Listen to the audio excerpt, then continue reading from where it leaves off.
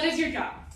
24-hour home care program director, handling operational efficiency, culture and engagement, and client acquisition and retention. You're a 24-hour what? Basically, I have to make sure that we have 100% internal retention and add several new service codes to develop our disability services. This year we added Inland Regional Centers Code 490, 470, and 880, RCOCs 455, 465, 470, 490, 491, and we're actually the only company that has 491 with RCOC. So you give people like babysitting? No, it's not babysitting. It's about developing and coordinating disability services.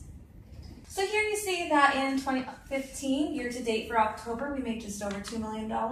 And year over year for October 2016, we are well over $3 million. We are 111.8% to goal for our year to date. And then we see our net profit. This is actually a percentage to goal just for 2016. So we are actually at 148.3% to goal for our net profit. So you're responsible for this much?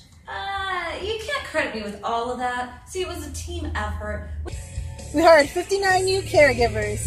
We hit 3 stretch goal 1s and 1 stretch goal 2. Our 2016 DL was 54% and Q3 DL 49.9. We brought mobile CPR to the Inland Empire. I say good day! So, do you have customers? We use person-first language, so more like person-served. And you provide them with a product, right? More of a service. A service? Well, I mean, it's more than just a service. Oh, so you provide presentations to community groups such as Regional Center Committees and Disability Rights California.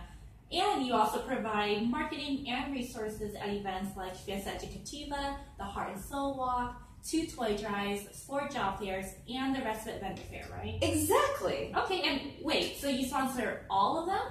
Well, no. If we did that, we'd go out of business. We like to focus more on volunteering, showing our support, sponsoring when needed, and really showing that we care about the people that we serve.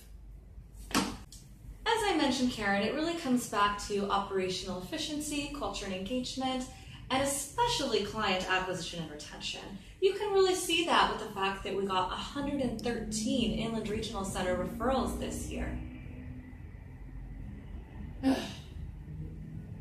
I'm just gonna say you're a farmer. Hello, California!